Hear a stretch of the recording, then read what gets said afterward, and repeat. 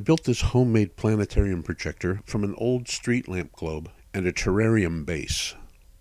I drew the longitude and latitude lines on the globe and plotted the stars backwards because the light was going to come from the inside and go out.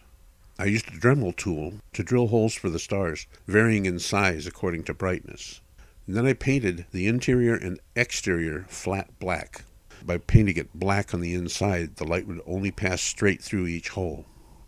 Next, I installed a transformer halfway up the base, and I installed a switch, also a plug to go up into the bottom of the tripod, which held the light directly in the center of the globe. It took a very tiny bulb, the smallest bulb I could find. Being that the globe was not attached to the base, it could be tilted in any direction necessary to observe the sky from wherever you wanted to.